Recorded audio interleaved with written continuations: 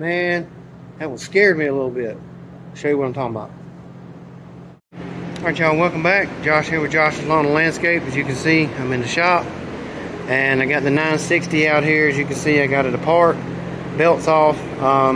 Had a little scare yesterday after I got done cutting grass, blowing the mower off. And grease blew out from under the pulley on this spindle here. And I was just worried that I had a seal go out and may end up having to replace the spindle already, which thankfully I do not.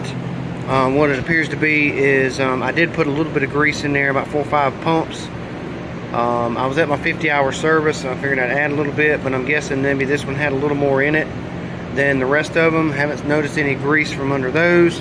And the relief valve here, I think it just pushed it out, and when I went to blow it off, it just kind of spread it around onto the deck there. But I got it cleaned up. I'm gonna put the pulley back on it. All is well. So glad of that. And just want to say real quick, hope everybody had a good day today. Safe travels to and from church or lunch, anything y'all may have done today, Sunday afternoon. And don't know if you'll actually get this video Sunday evening, or maybe Monday. We'll see. Maybe 2 videos.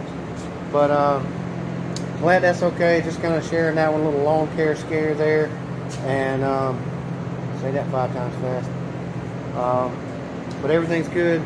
So I want to say welcome to all my new subscribers. Thank you to everybody who has watched and commented and liked videos and such. I appreciate all the support for the channel as always.